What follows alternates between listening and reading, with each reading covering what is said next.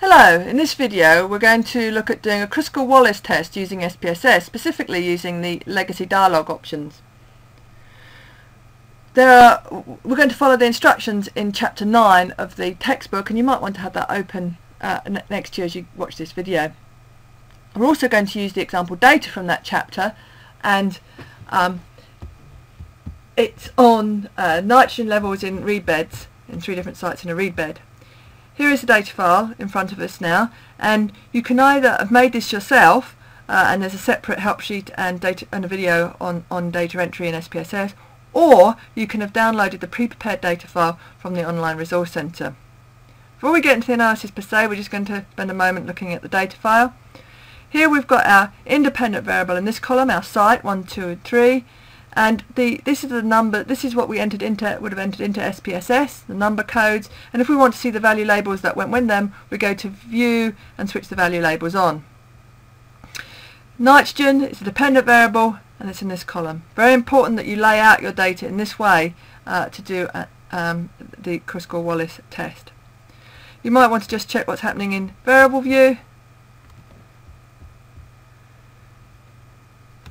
You can assign roles to the variables because you do have a dependent and independent variable here. I've set them to none. I think that's slightly better to show you how to use SPSS for Kruskal-Wallis. If you want to know more about roles, look at the data entering help sheets videos and in fact the appendix of a book on it. Okay, let's crack on with the analysis. We go to Analyze, and we're using the Legacy Dialog boxes, so we go to Non-Parametric, Legacy Dialogs, and we've got K independent samples, meaning 2 or more independent samples.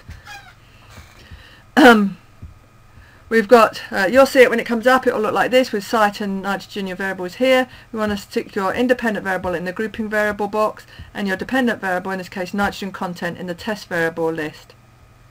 We need to get rid of those question marks under grouping variable, so we'll define range. For this, we know that we used 1 for the code for our lowest, was our lowest code that we used, and 3 was the highest code that we used.